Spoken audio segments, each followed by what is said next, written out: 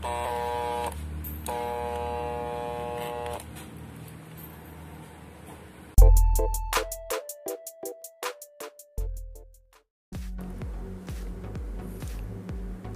ilalak ko na yung commutator.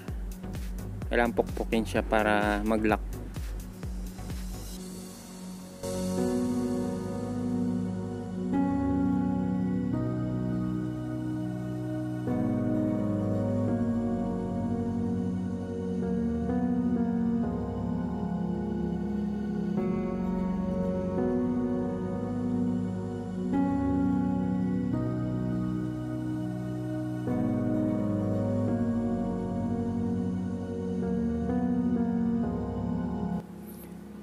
Ito, lalagyan ko siya ng insulation slot para di siya lumabas. Ilalak natin.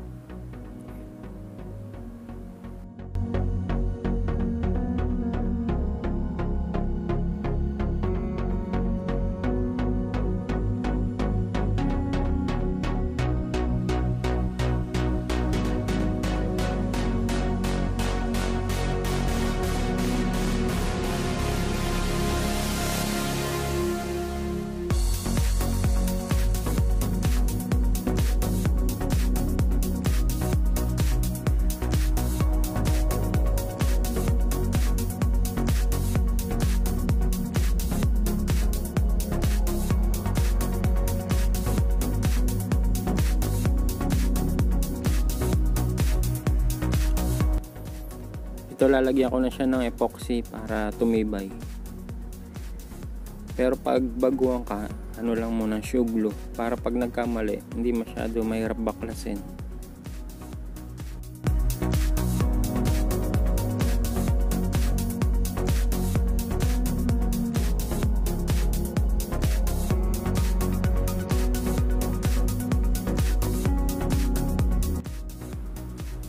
Ito, pagkalagay ko nitong epoxy, patutuyuin ko siya ng 24 hours. Tapos tsaka ko na ilalagay sa impact drill.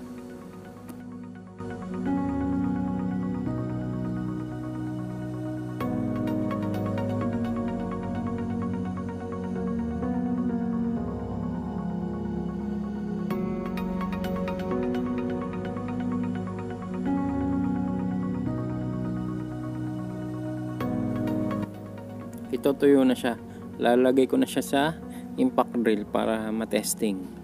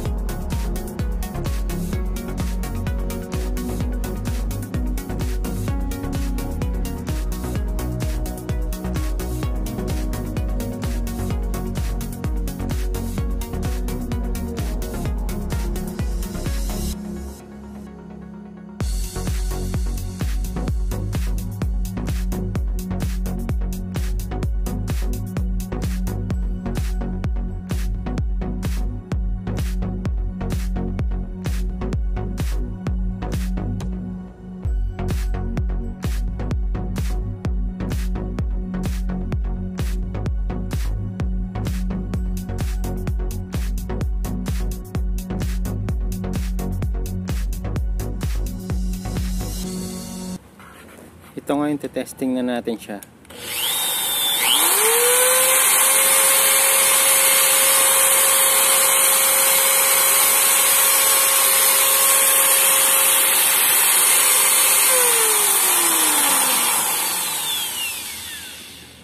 Reverse naman.